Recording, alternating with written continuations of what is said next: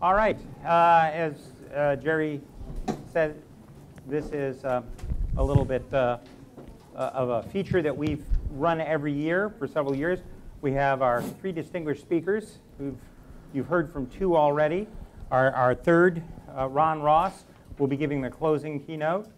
And I'll give more of an introduction to him then. But he's a fellow at NIST, security expert of great renown. He's been inducted in the Cybersecurity Hall of Fame. And undoubtedly, if you've read any NIST 800 documents recently, he has the credit, none of the blame, for producing those. Yeah. So the idea here as a fireside chat is I'm going to at least kick off with a few questions to get their responses for you as the audience. And then as time permits, with a hard stop at 3 o'clock, we are going to invite questions from the audience that they can also respond to give their unique perspectives. So the one that I've got a couple that I want to start with, and one is in the area of the growth of the field internationally and issues of trust. So we have, for a long time, sort of viewed the internet and much of the development of computing from a US-centric perspective. But it is clearly an international business. Huge commerce that crosses borders, communication, entertainment, a lot of information passage that goes across borders with knowledge, growth, and sharing. And we are seeing a greater concern over trust in the communication and the equipment and the protocols that are being used across borders, with greater greater involvement by various nation states, and lack of prosecution of actors within some of the borders because they appear to be carrying out some nation state objectives. What do you think is going to be the future of our ability to trust this computing infrastructure internationally, or where should we be trending to be able to have the confidence to base our international level of trust? I'll start. I'll throw myself on that grenade. You know, frankly, I think we're at an inflection point where the future is really, really cloudy on this one right now. My Jedi skills are not very good in looking at the future of this because, frankly, as we take a look at elements of privacy, access to markets, just access to information, the fact that many countries do not view law the same way we do and give refuge to folks that I would consider as miscreants, you know, internet miscreants, really are providing a lot of stress points. I do believe that diplomacy is going to be one of the main items that we need to invest in regards to this issue. However, there are still many folks out there who view internet access as a sovereignty issue, just as they would spectrum access or access to airspace or maritime or ground access. And I don't think that we have consensus throughout the United States on how to attack this issue, Spaff, but I think that diplomacy is the way that we're going to have to address this as our first and foremost avenue of approach. So you don't, before having the others answer, so you don't necessarily buy into Senator Sensenbrenner's statement that the internet is voluntary. Okay. Yeah, I think right now it is so ingrained in our society here. It's not so much in others, but it's catching up elsewhere. And I've only been in 40 countries around the world. And I can tell you that as we take a look at our national economy, our well-being, access to marketplaces, and the like, it's critically important that we have internet access so that we can, in fact, make sure that somebody in any country around the world can order from Amazon or any other great American purveyor of goods and services. But even more importantly, the internet is an equalization mechanism for folks to have information so that they can be free and make decisions. It's a cultural phenomena as much as it is a national security or a national economic. And I think soon to order from Weibo and Flipkart as well here in the U.S. Absolutely. So gentlemen? I won't try and predict the future around this either. I'll just give 2 data points that I think are relevant to this discussion. One on the attack side. When our government went to China and made specific points around the attacks that they were making against U.S. interests, the level of attacks went down.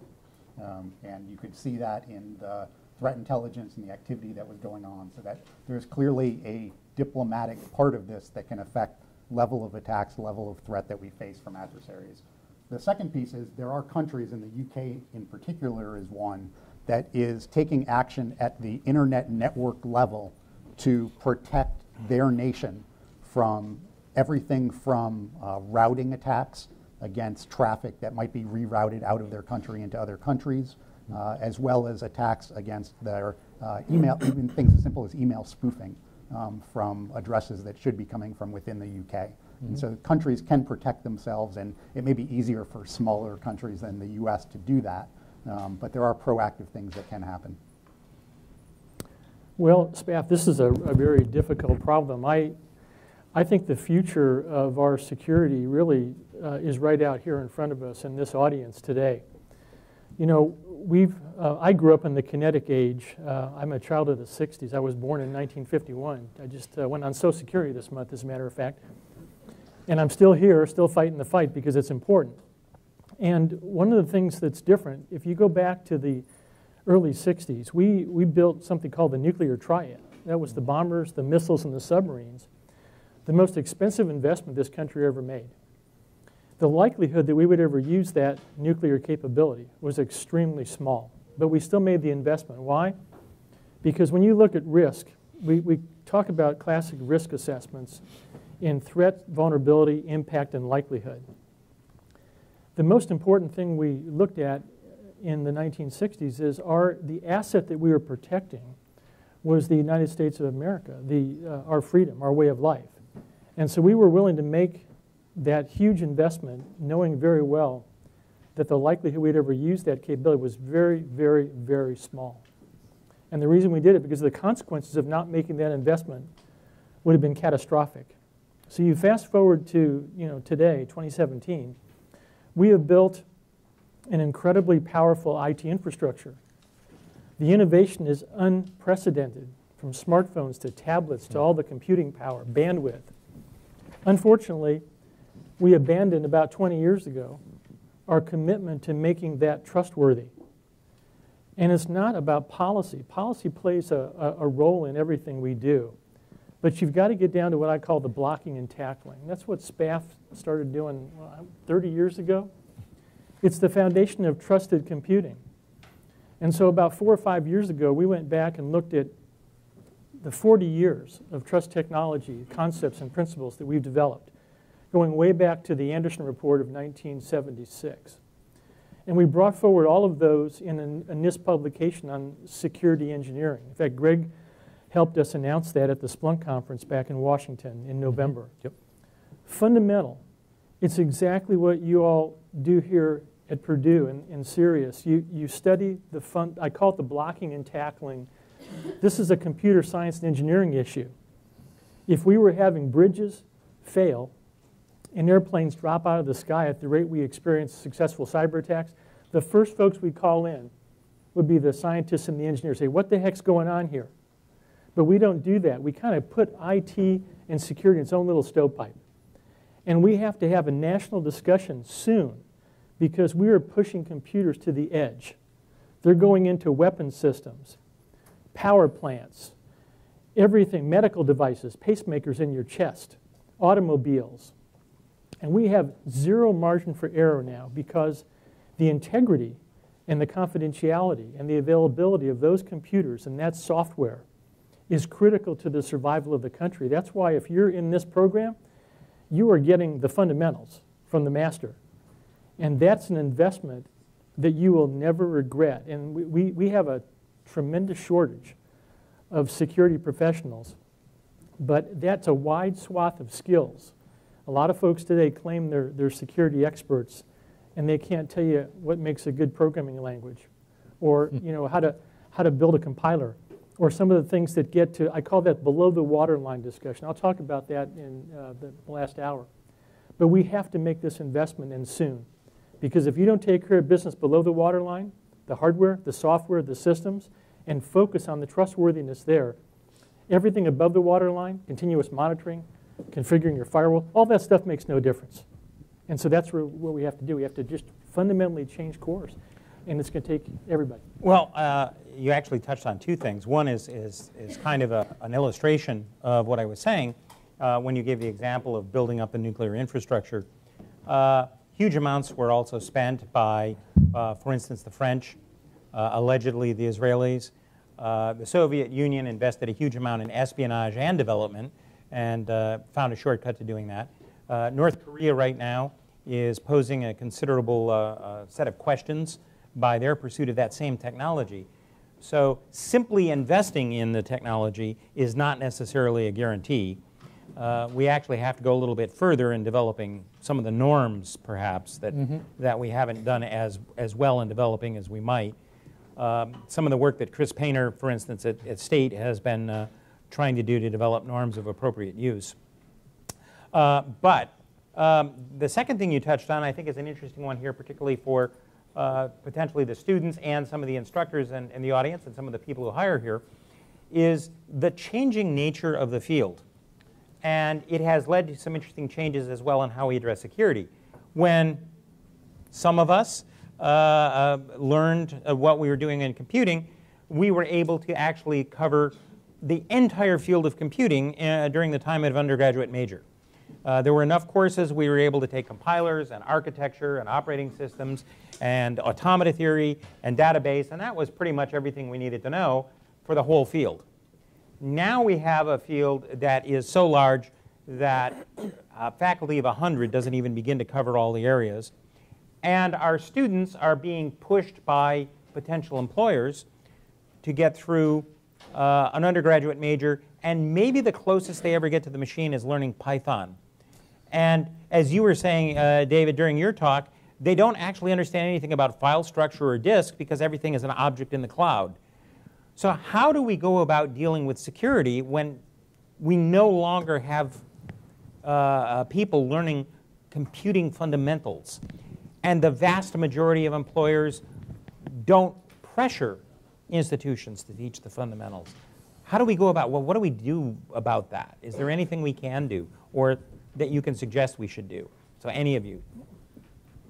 So just to tackle this first, I guess I'm feeling old now because I got a classical computer science education at Carnegie Mellon, and I feel like understanding how the systems actually work is actually really important. That is very different from getting a job writing software today. My brother, who went to Tufts and got a political science degree, couldn't get a job, took a 6-week programming class, and now he's a consultant writing software and has been for the last 15 years. That's the level of expertise you need to learn how to write Python code, maybe not to be the best Python code developer in the world. But when it comes to security, there is the administration, the writing of code that is fairly simple to actually understand the risks that we face down to the fundamental levels of security, down to, as you were talking about, trusted computing, down to the hardware levels and how those things may interact with each other. It does require a pretty comprehensive understanding, and there is a very, very small pool of people who actually understand security at that deep level. I mean, we have about 500 people at Tripwire. The number of really core security experts that drive our company forward is, probably, less than a dozen. And that's typically what you would see at any large security company these days. People who really understand it, really know how to move the state of the art forward is not primarily what the industry is about. So that's my take. From my perch, I'm sorry, Ron, I saw you leaning in. No, go ahead. I'm a geek, I'll admit it. If you go and you take a look at minute 56 of Star Trek Wrath of Khan, Kirk says clearly, it's important to know how things work and why. And unfortunately, we've been focusing too much on the app layer on the OSI model as opposed to the whole stack. Our adversaries are not. For the last 15, 20 years of my professional career, we've been duking it out with some really nasty people on the internet. And the really good ones are not the ones who, cut their teeth with Visual Basic and just stopped and, moved on from there. The folks that we are up against who are leveraging their skills against our country and against our friends and against our way of life, they're investing the time to understand how things work and why. They are understanding and mastering all layers of the stack. They are understanding how the physics works down at the chip level. The really good ones are out there in volatile memory because they know how things work. It's important for all of us to recognize that we do have to invest to understand how things work because others are making those investments. And I think in many cases, and I certainly saw this in the military, when we were doing military training, we used to go all the way down to the basic physics. And many people went to cut it because it was too expensive. It meant the educational process took longer, which meant more expense and the like. I think it's important to get back to basics in many places. It is important, and I've thought about this problem a lot. In fact, this is one of the things that does keep me up at night about trying to figure out how we get out of this partly technological jam and partly policy, and just it's a societal issue about what we invest in and what we value. And your point, Spaff, about companies, and we have great companies, great innovators. We innovate better than anybody. But yet, making that investment, I think it's going to take a national level focus, maybe from the White House on down. I can't think of how you do this without actively engaging government, industry, and academia.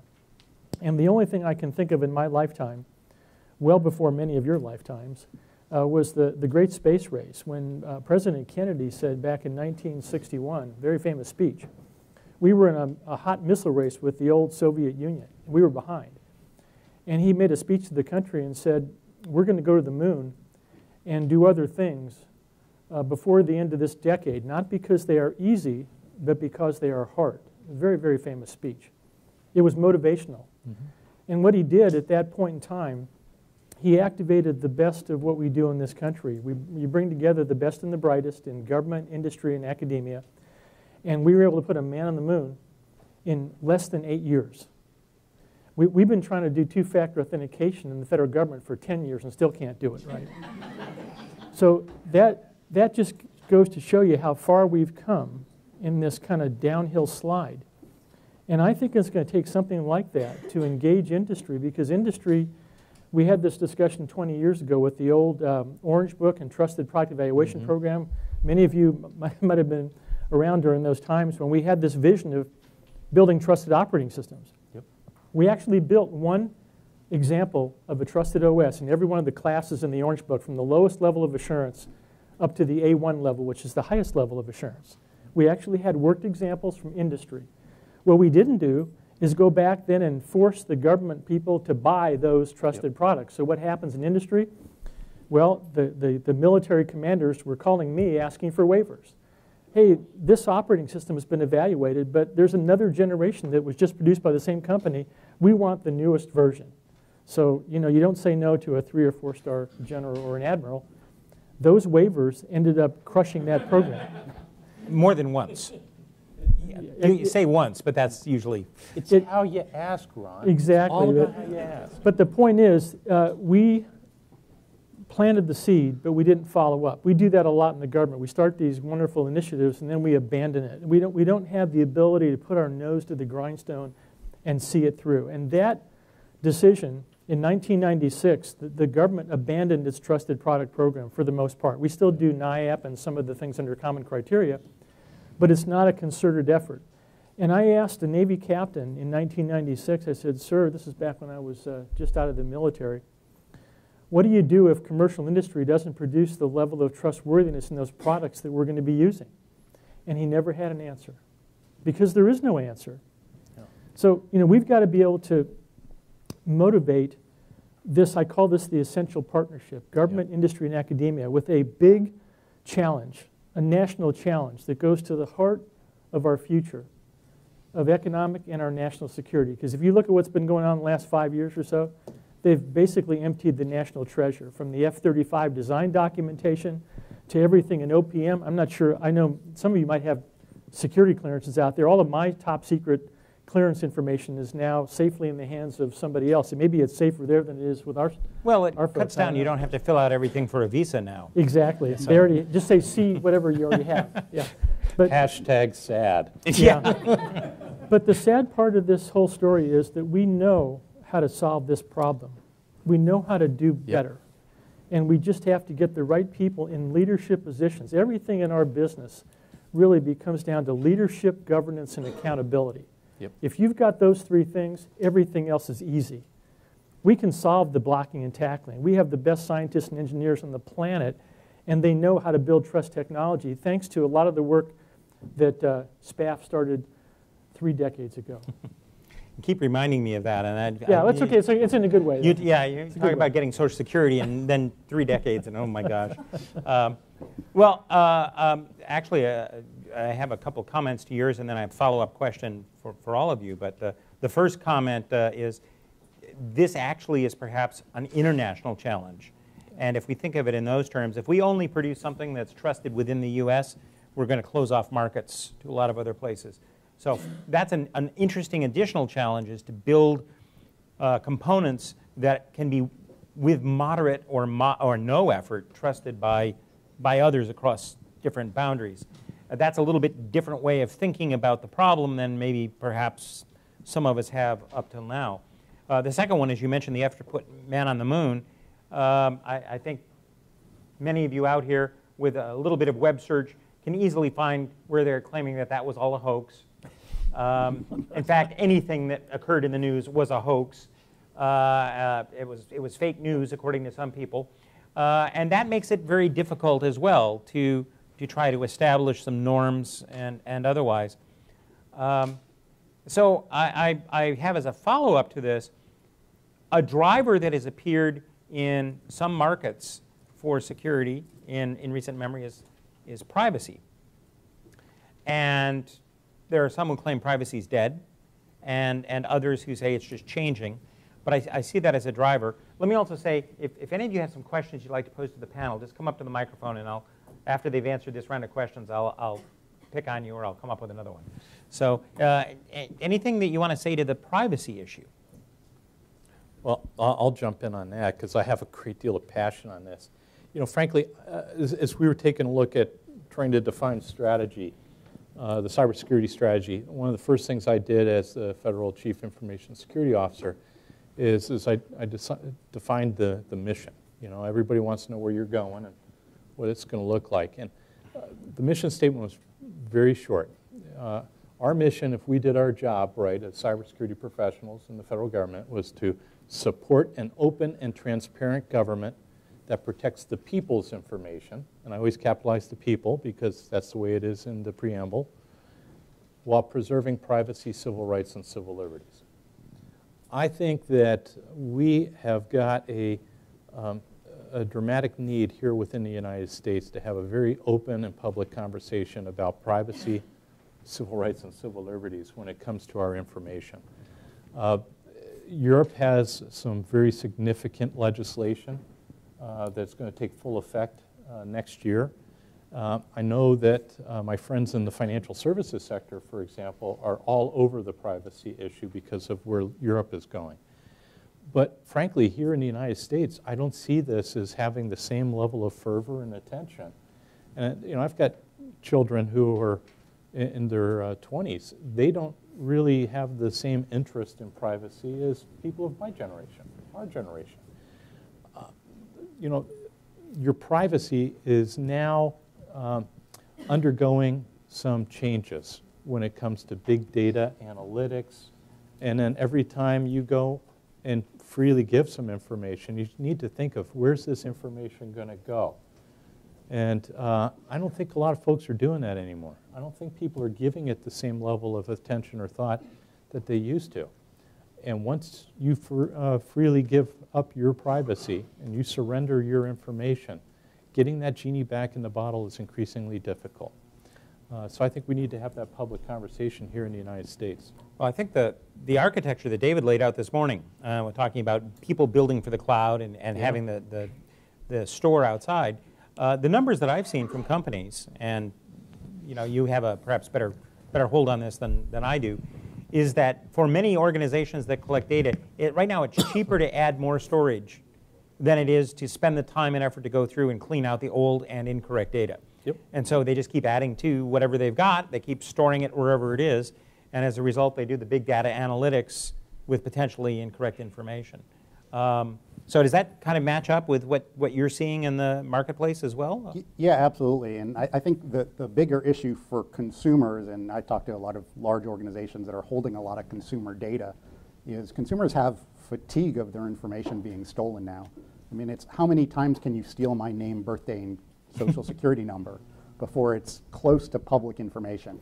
Maybe not fully public, but any adversary, probably has gotten it multiple times, and now they have to do their own correlation of all the different ways that they got my personal information.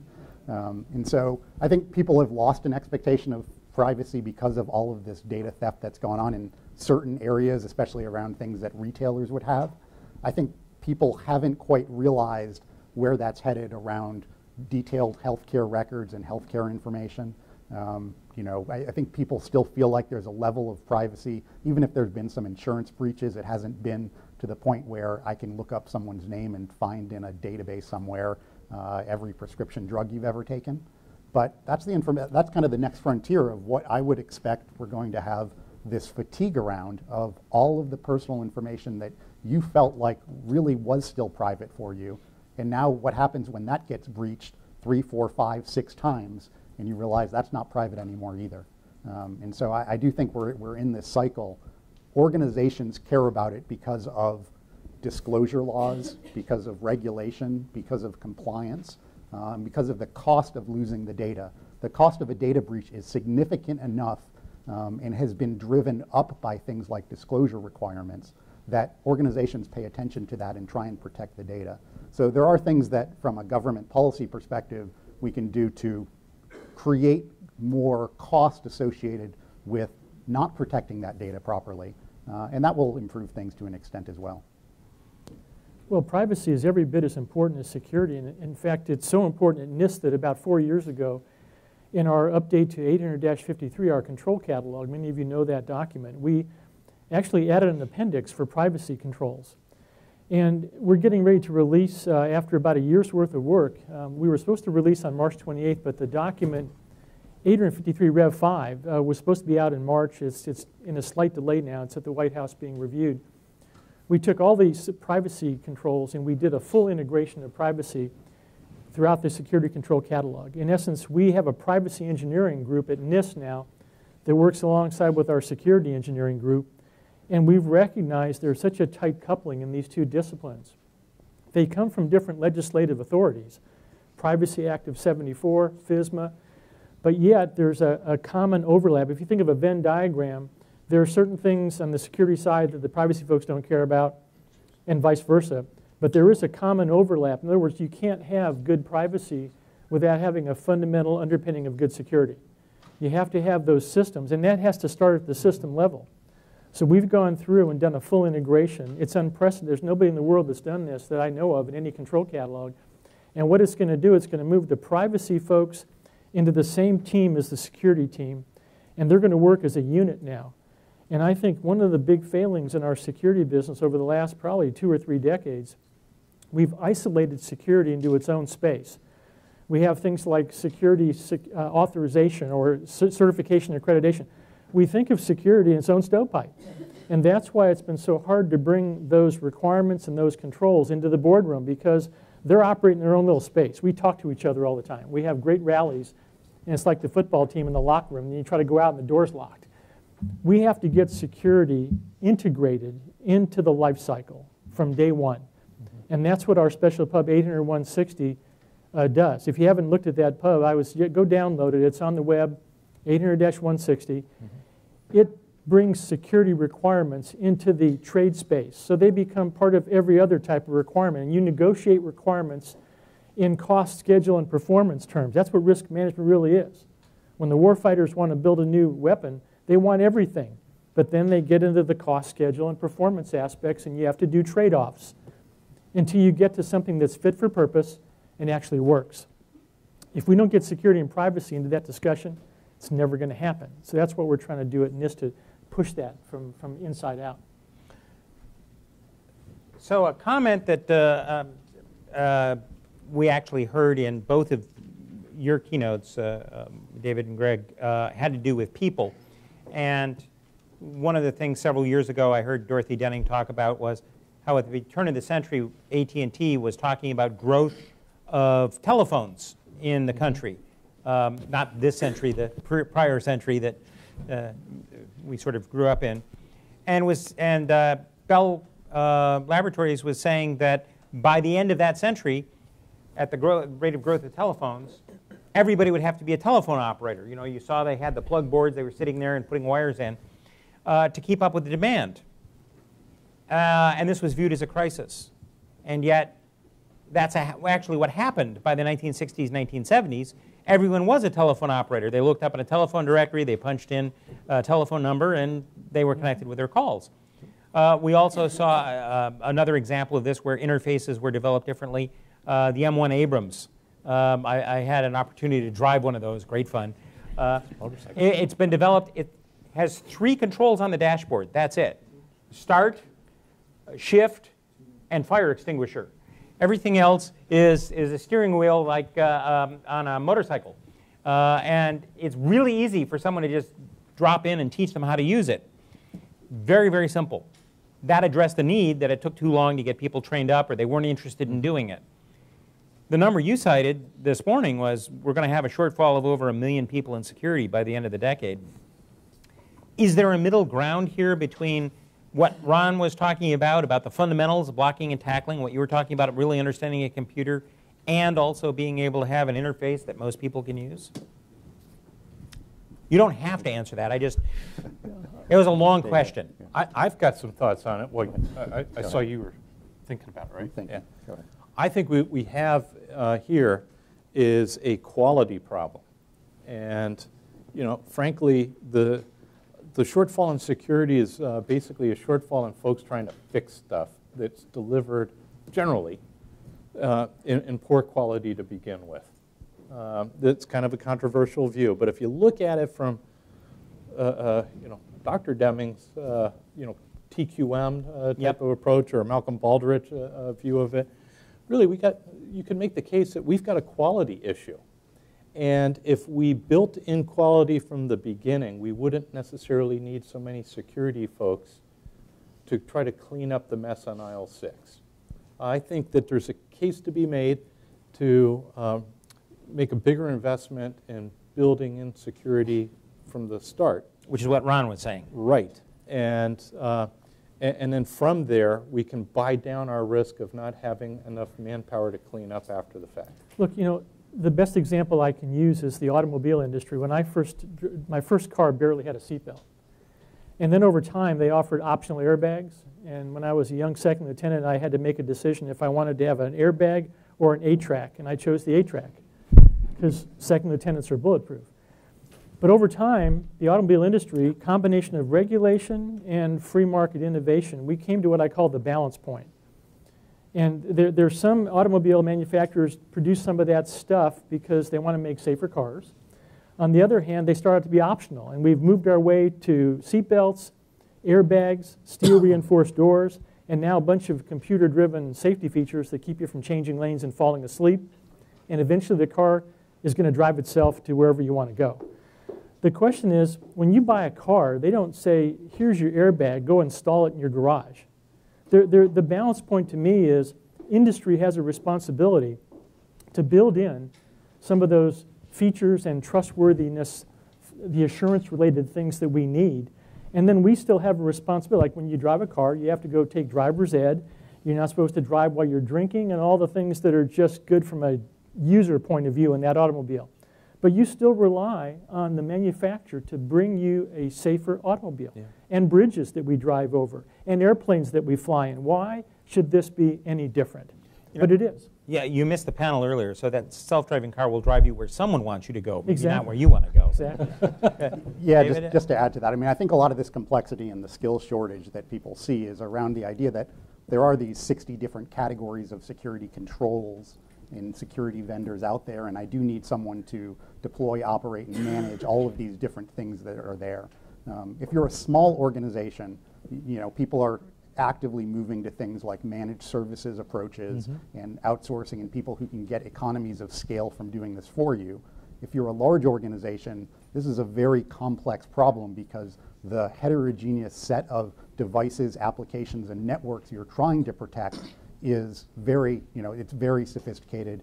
It's not a one-size-fits-all. There aren't people outside of your organization that generally can even understand your infrastructure. And then you layer that on when you talk about big companies. They're constantly going through mergers and acquisitions. They're adding new parts on, which had a different set of security products. And now my whole challenge is just trying to reconcile what did this company have with this company, and how do I get a consolidated view? And you don't look at a large government organization and you have those same challenges of trying, you're not trying to secure one thing, you're trying to secure 60 different large networks, which are all not all that well consistent on how they've been built up, how they're operated and managed.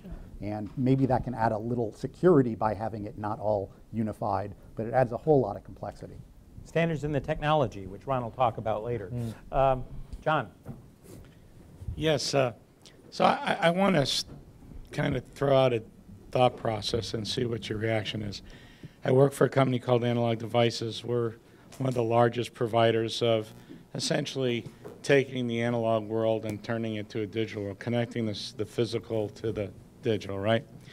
And you know, as we're in the marketplace at the edge, what we're seeing is that it's more than security. And security, I think, is a paradigm that is becoming maybe old. Our customers want data integrity, data rights management, privacy, the ability to provide to the folks a value proposition they're willing to pay for, right? What we see happening is security becoming commoditized in many respects, so we need to drive a different value proposition. I think the other issue is it's about data, and it's becoming more and more as we're getting connected about developing outcomes by connecting things and combining things with the advances that we're making in measurement and sensor technology that we haven't had in the past. And that's creating big challenges. So we talk about privacy. We're introducing technologies that you can put on a bicycle that with low acoustic imaging, we could detect your heartbeat.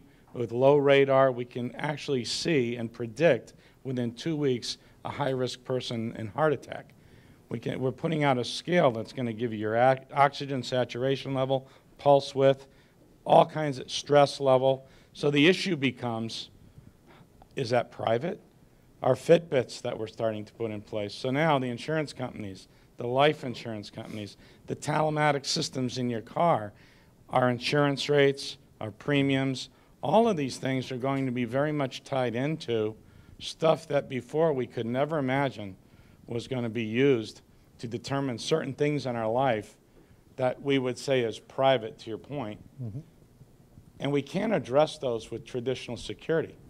Right? We've got to find ways to secure it at the edge, to somehow provide some sort of privacy in the data itself and bring that up the stack in such a way that we can. So I think those are some things that are emerging fast, and the feature capabilities that they're trying to drive from these things are getting them into the marketplace before a lot of the issues that we're talking about are being addressed, and nobody's willing to pay for it.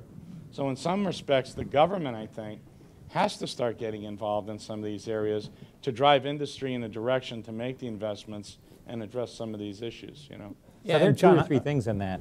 Yeah, I was going to say, John, that's really where I was trying to get to, but you articulated a little bit better than I did. From the standpoint of, I think that we need to have that open public conversation as a people as to what are those thresholds that we want, and where do we want government to come out and say, here's where the lines are, and frankly, we don't want to stifle innovation either, but at least we need to define what we value and how we want to protect it.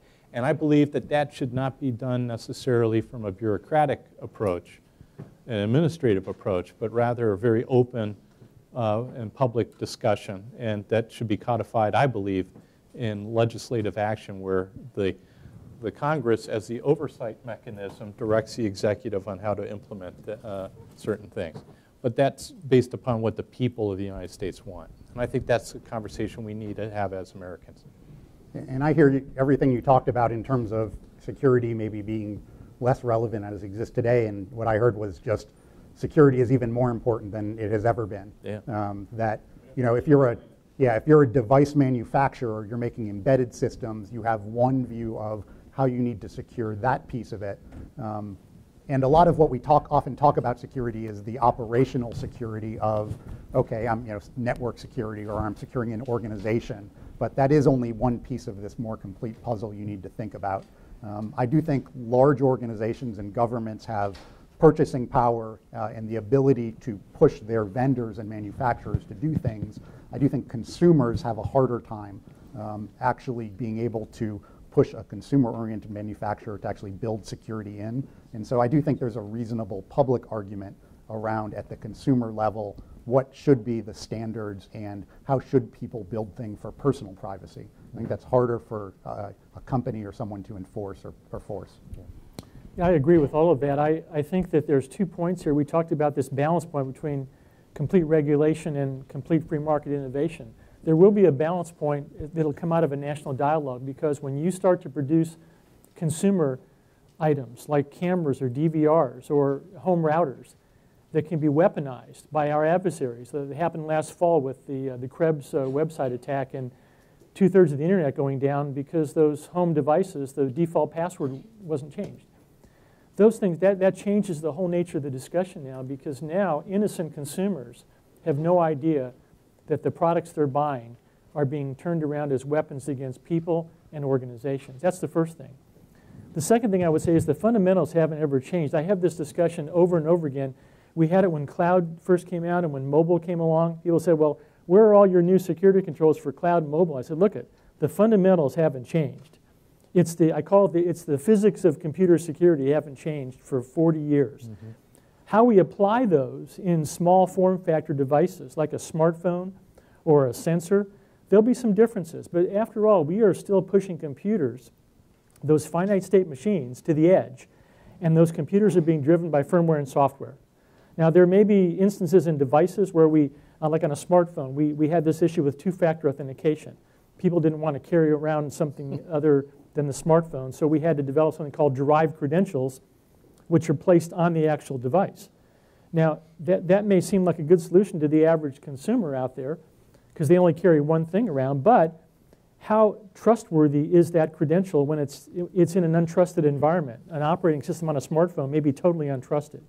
And that gets back to Greg's point about we have to care about the entire stack. And today I see most people look from the application level up. They ignore the middleware, the operating system, the integrated circuits, all the way down to include the supply chain. Okay. Yeah, it's an application layer and then PFM the rest of the way. We'll do one more from the audience and then a wrap up. A few minutes, Jim Kirsty from Valparaiso University, a faculty member. A few minutes ago, one of you said that what we need is this grand effort where the Trinity collaborates, that is government and industry and academia, on working together to develop this effort at security and secure environments and trusted computing and so on. And there's been, as I see it, there's been a tremendous amount of collaboration between industry and academia, and that's evidenced right here with this institute and things that are going on in my own university. But then I think about government, and I see the inability of the legislature to pass anything that doesn't fall entirely along party lines. I mean, how is it that we've gotten to a point where all votes are on party line? And in that environment, there is no collaboration that goes on. There is no discussion at a national level, really. There is whatever the Republicans propose is wrong because we're Democrats, or whatever the Democrats propose is wrong because we're Republicans. There is no collaboration, and so it's that process, the government of the government, that's broken, because people will line up along party lines and not be able to discuss the real issues. So my question is there really any hope for that grand vision that you had? I saw all the panelists just nod. There is hope. But is there hope? There is hope. I take all your points, and anybody out here who's watched the political scene for the last couple of years understands exactly what you're saying.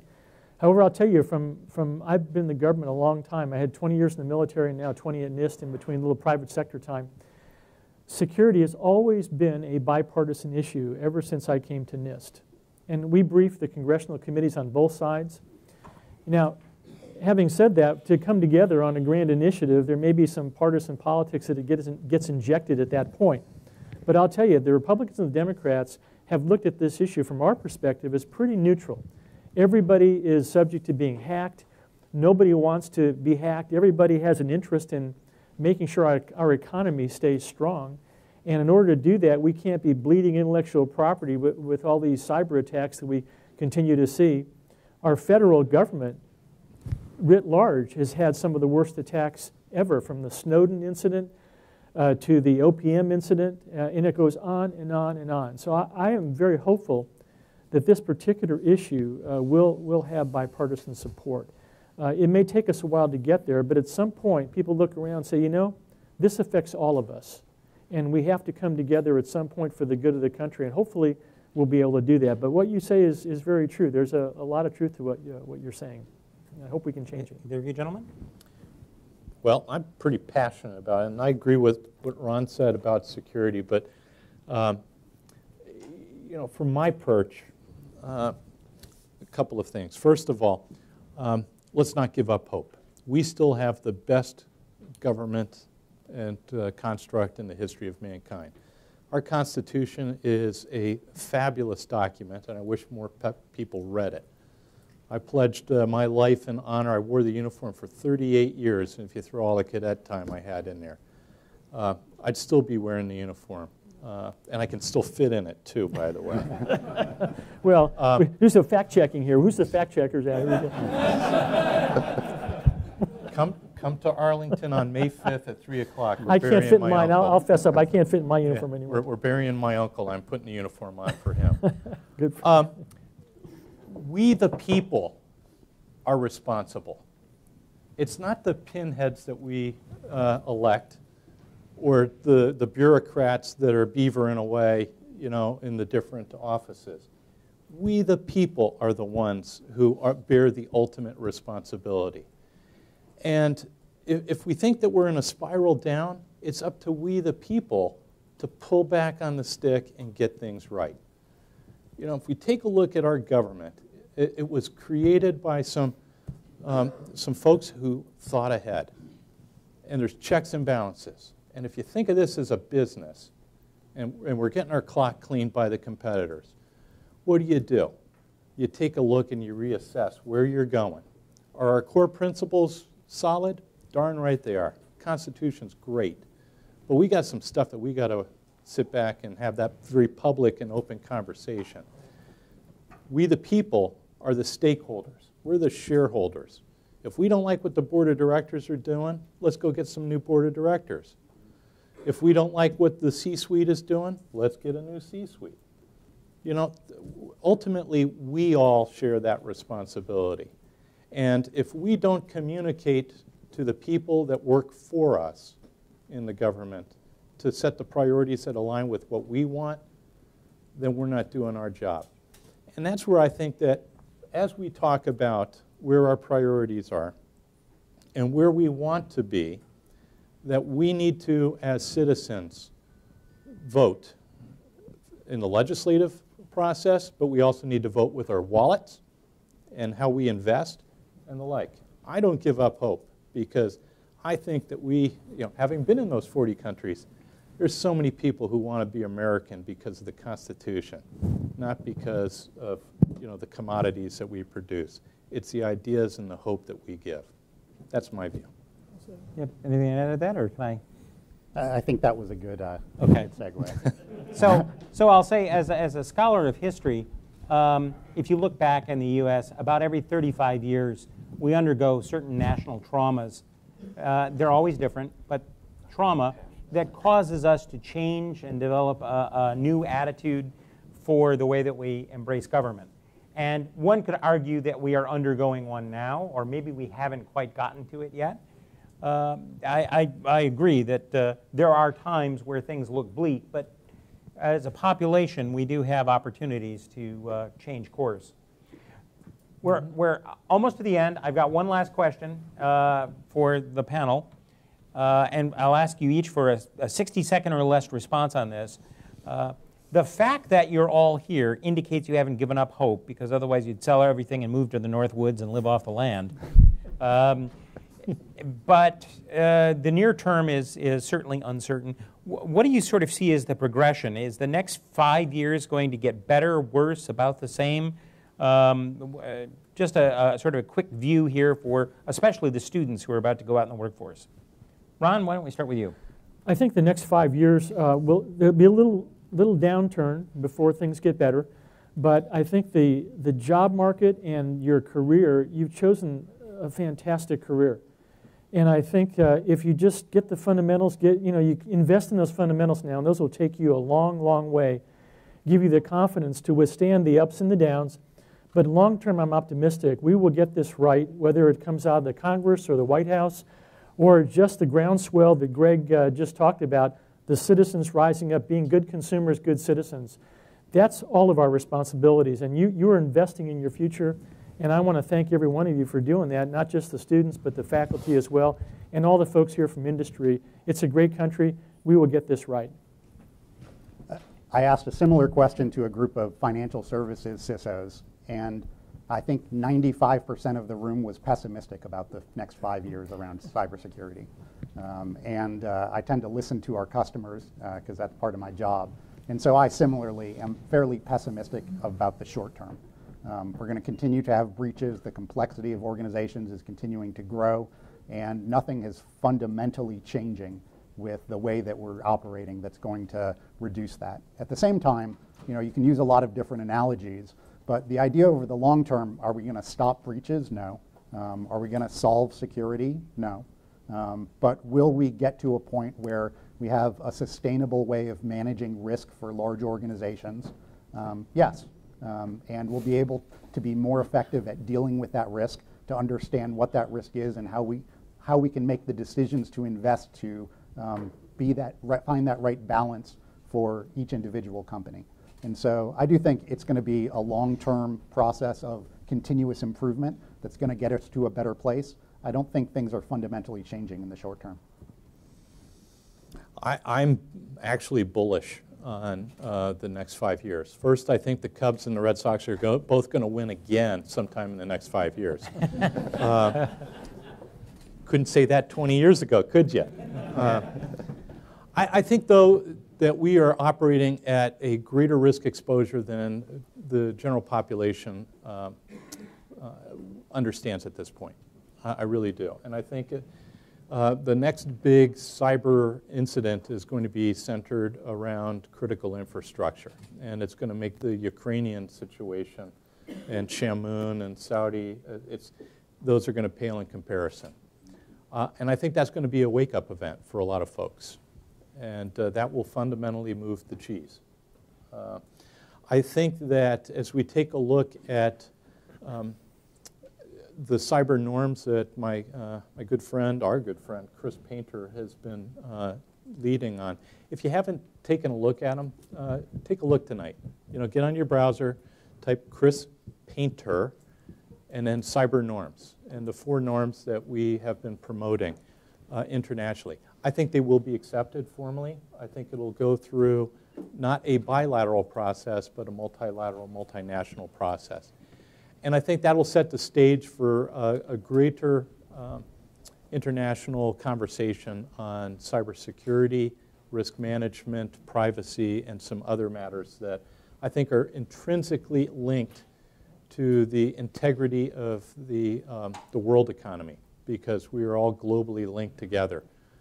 I think that you're also going to see greater attention paid to supply chain when it comes to both hardware and software. And I know that my friends in the manufacturing sector have been addressing that already with greater on-site surveillance in manufacturing processes. But the surveillance on the software manufacturing process is something that I think we're going to see some growth in between the suppliers and the requiring organizations.